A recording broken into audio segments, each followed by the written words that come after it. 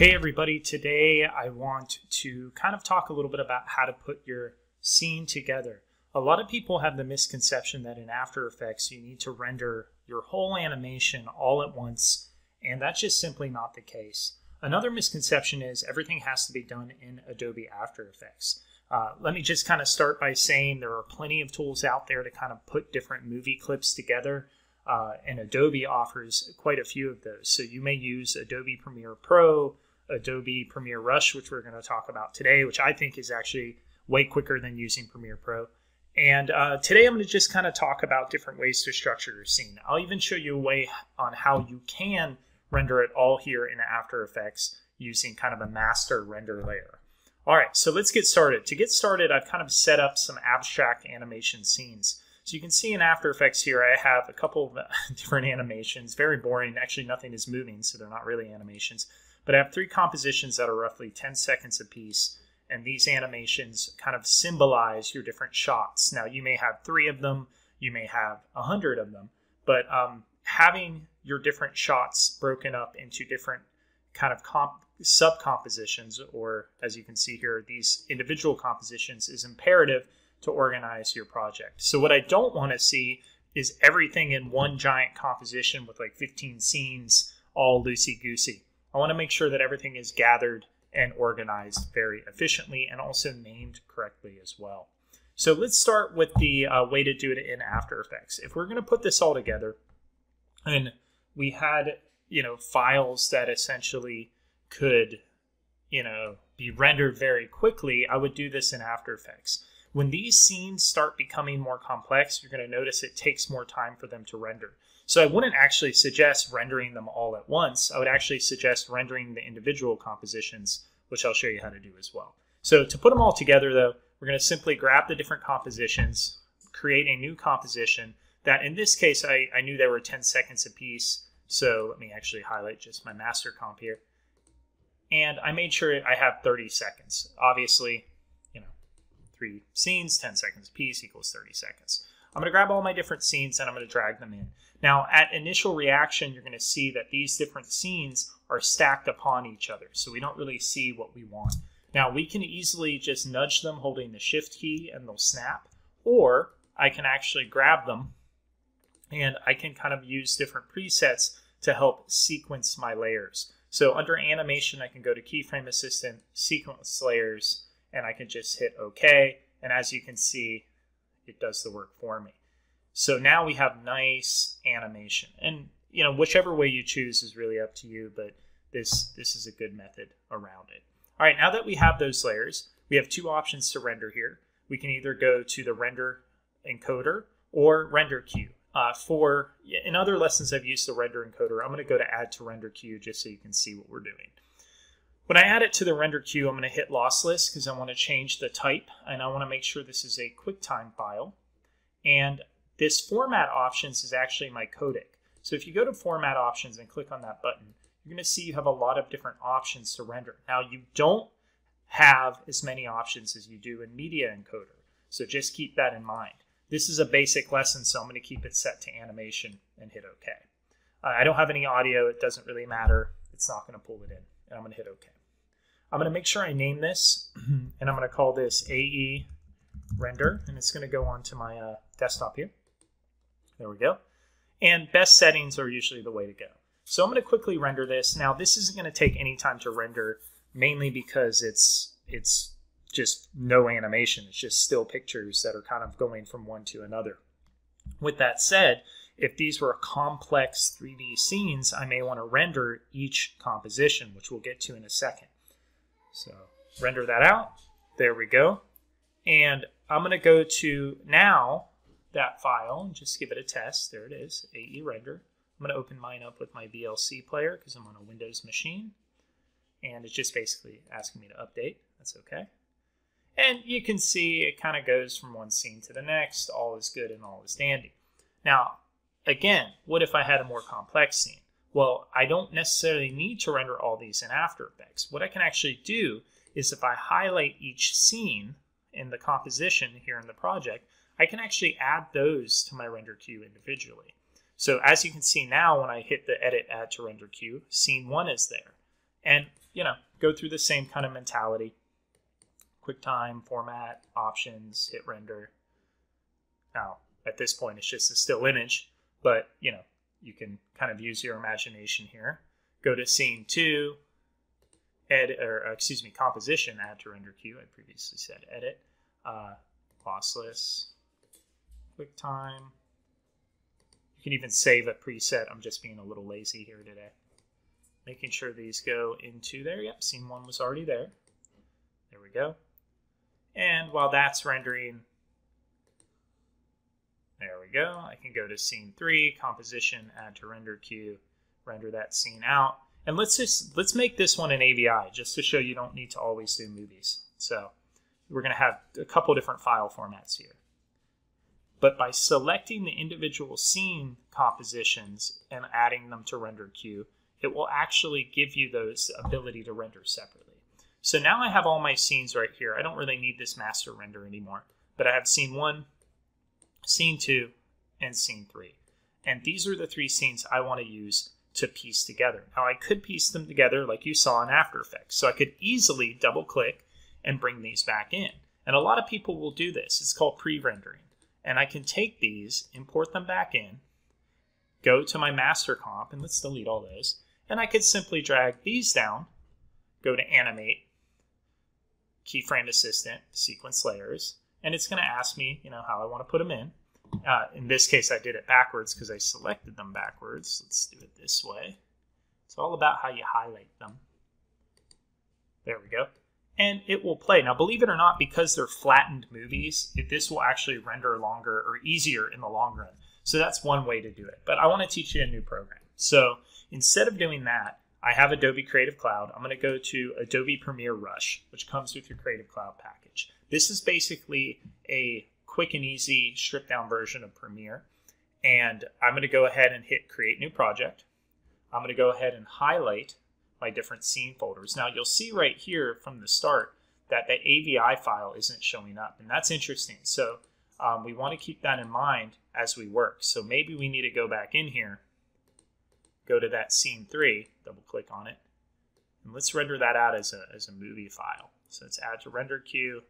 This time we'll make sure that it is a QuickTime. Luckily these things take no time to render at all. Give it a few seconds. Awesome. And it's saying unable to preview, but it will be there. Let me switch out back to desktop. All right. There it is. All right. So I'm going to select 1, 2, 3. So I've highlighted all my files. It's as easy as that. I go to the bottom right-hand corner. Now I can sync these with Creative Cloud. I don't want to do that because I don't want these random files sitting in my wasting space. But this is going to prepare the media and import it for us. A lot less work than Premiere, because what this has actually done is done the sequencing for us, right? And now we have all 3 of our files. Now, Premiere Rush is actually really easy. What we can do is we have our stage, obviously, that you can see here. We have all sorts of zoom in, zoom out options. We have a play key.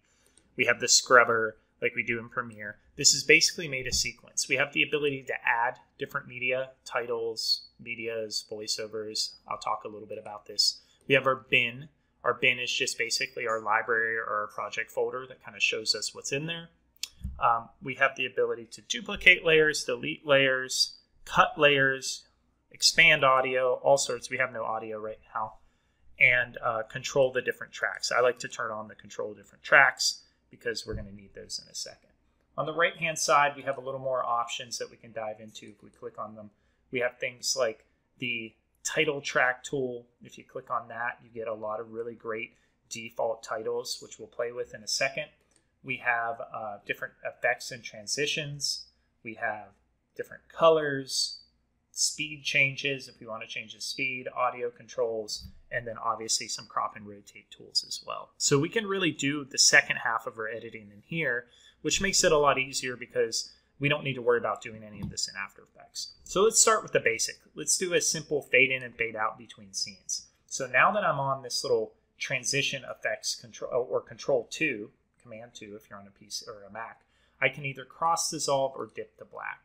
So I think as I click that, you can see that little symbol came in. I'm going to start by dragging it down, and I want to just fade up from black.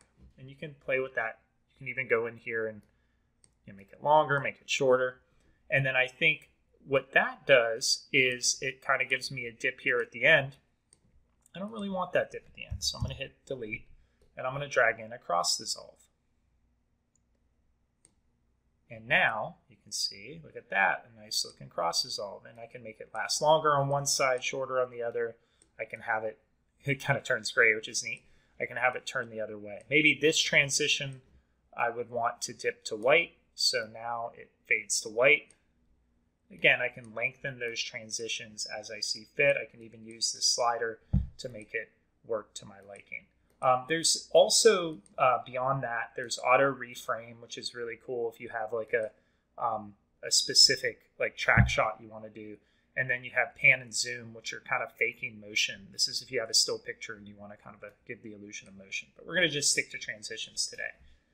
Add that dip to black there at the end. Now, a fun fact is if you actually have audio, you would use the dip to black to fade out of your audio as well. That kind of sounds a little silly, but if you put an audio track in your library and dragged it down here and you want it to fade out, you would simply grab dip to black and drag it on your audio to do that. So now if I hit spacebar, you can see these transitions work pretty good. All right, getting there. I can kind of zoom in and out so I can see my whole timeline here. Let's add a title. All right, so I'm going to go to the very beginning, and I'm actually going to grab all of my files here, holding the control key, nudge them down. I want like a 4-second title. So I'm going to go ahead and go to the title screen, and I have all sorts of Adobe stock titles that I can download, clean, edgy, all sorts of cool stuff. Let's say I want this one. I can just drag it in, drop it on its new track. Now what this is doing is downloading it from Creative Cloud for me. Check that out, that's cool. I'm going to now nudge it because I don't want it to appear, oops, let me try that again. I don't want it to appear on the actual, on top of the actual image. So I'm going to kind of move these down a little. And I can also just plop it right in front if it need be. There we go. Let me zoom in a little bit so I can see that title. We have Lorem Ipsum. That's kind of nice, but if I want to say project title, I can do that, and all the animation comes with it. And if I don't like the specific colors, if I want to make them maybe like yellow or something, which yellow and white wouldn't be exactly the best option, so let's do like a lighter blue so we can see it. I can go ahead and change those as we see fit. So all of that is already there. You can see it plays. You can see that's really quick, so we may want to actually expand that a little bit more by just dragging the edge of the clip. Cool. I don't really like that title, but you know, you get the point. It's drag and drop. So now that we have that, we have the ability to go back and maybe get our transitions again. Maybe we do a little nice cross dissolve here, replace that fade to black. Awesome. All right, once you're done with this, you can kind of add layers. We can add other, if we want to import a new file, for instance. So let's import some media. You can do a voiceover. Maybe we want to import this rocket ship. We can hit add. That's cool. I can now take that rocket ship and I can kind of put it on top of my file. It takes PNGs, as you can see. That's really cool. And maybe this rocket ship's just hanging in the corner for some reason, who knows. All right, but as you can see, that rocket is there. I can go ahead and add different dissolves to that file as well, if I want it to fade in and out. This isn't necessarily meant for animation, though you can do some simple animation, but just know that this is more about piecing together your already animated After Effects elements. I think we need a cross dissolve in here too. There we go. Awesome. All right, so at this point, once I have that, I can simply go up and hit the share button, and I can finalize my project. So I have 36 megabyte project. I can call this, let's say this is our project 1. Last name Dombrowski. Put this to YouTube eventually. I can actually upload this straight to YouTube if I really want and sign in and publish directly, so that's a great thing. But I'm going to go ahead and hit export. let that run through, and let's see what we get. So this has put it in a folder for me. I'm going to view in my Explorer. It looks like it went into my documents. There it is. Just drag that out so we can see it. And voila. We have a really bad title sequence. But you can see we have all of our stuff stitched together. So those of you who are a little worried about how to transition and how to stitch things together, that's a great way to do it. So using Premiere Rush mixed with Adobe After Effects can be really beneficial. And it's really just depends on your workflow. So hopefully you liked this lesson and enjoyed it, and I will catch you guys next time. Thanks.